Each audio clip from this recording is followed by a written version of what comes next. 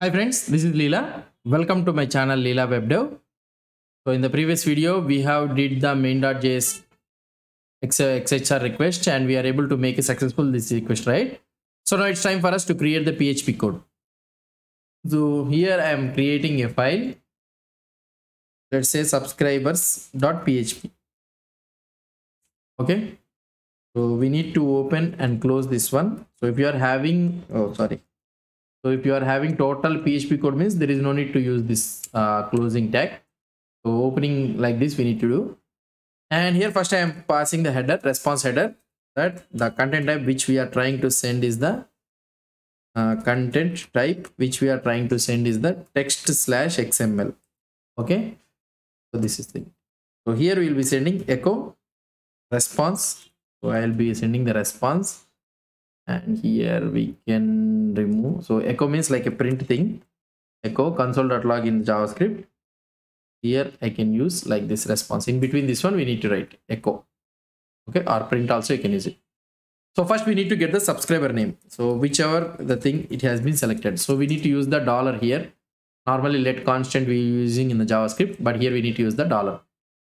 So here we can get the get request $_get of subscriber name.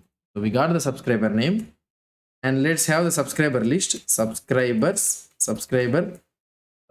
list is equal to, so take an array, and in this array I will be having something like John. Okay, I will try to keep my name itself. So Krishna. So like this, some names like William.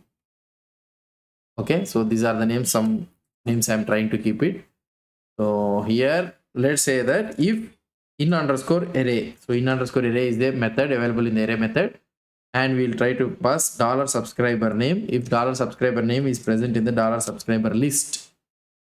If it is present means then what we need to do, so I need to send a message. So subscriber so like this we'll have. So we found the subscriber. We need to use the dot here, and we can use $subscriber name dot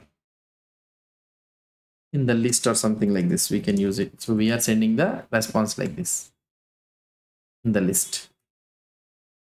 Else if, so here $subscriber name, if $subscriber name is equal to empty, so here I can use echo enter something. I can write it something like this, and else, so last one, this one, else nothing is found means else echo no subscriber, there is no subscriber with the name dot $subscriber name. Okay, $subscriber name can have with subscribe here, please subscribe to the channel. So we can write the name like this. So this is the response. So that's it. So finish. So this is our PHP code.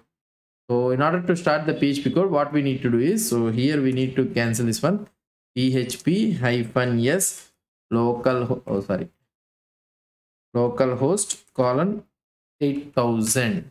That's it. So we are calling this one, and now there is no need for us to start to have the live server. So here if I open in this one, I can remove this one, localhost 8000/index.html. That's it. So now we are able to see the same thing. Now when I type something, we need to send the URL. So the URL is nothing but subscribers.php. Okay, let's go here. So we are having in the same domain, so there is no need problem. So we can write directly subscribers.php, and we need to send a get request. So here subscriber name is equal to, so here we need to use the plus, and we need to send the subscriber name. So subscriber name, where can I get it? So let subscriber name, let's close this one. Subscriber name is equal to subscribe input dot value. oh sorry, dot value. Okay, so here subscriber name I can add it. So URL subscribers.php subscriber name we have added it. So that's it. So let's try to see the output, whether we are able to get the response or not. If I refresh this page and if I write something here and if I go here, see, we are able to make a call, and in the payload we are trying to send the subscriber name, and in the preview we are able to get the response, and in the headers the response header we are getting is the content is the text/XML, and the subscriber.php we are able to get it. Now we got the subscriber's name. Now what I want to tell you here, so we got this one, so console, and we got the XML document. So what I need to do here, so let's parse the XML document and show the text below. So we got here XML document. So here I can say that let document element is equal to XML data dot document element. So we'll get the response thing. And here what I can do here, output, we have an output, right? Output dot inner HTML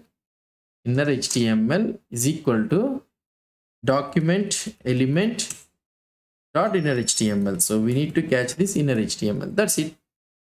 If you see the example here, so let's try to refresh this page, and here let's go in here. I'm writing something, and here see there is no subscriber with name. Oh sorry, there is no subscriber with the name like this. Okay, and here if I try to write my name Leela, yeah, we found the subscriber Leela in the list. Okay, if I try to write some random name John also, we are able to find John in the list. If I try to write something name like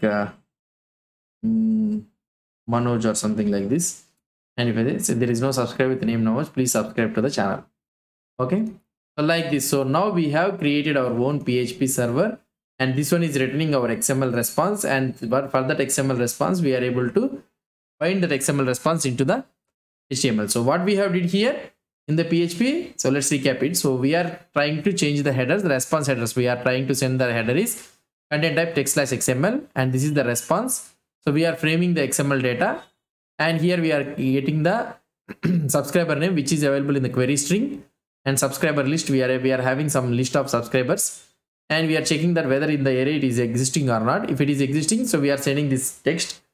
If the subscriber name itself is empty, enter something. If subscriber is not available means, so we are writing this name. And here we are trying to call the same URL .php like this. So this is the $_get URL name. So whatever the name you are using here, the same name we need to use it here also, $_get here. So method is equal to get, and we are trying to make the call and all those things. Remaining all you people already know, which we have discussed it afterwards. So this is how we can make a simple PHP server like this. So in the next example, we'll see how we can do it with the same with a node example. Hope you understood about this concept. If you have any doubts or any suggestions, please post the comments below to this video. I will try to give the reply.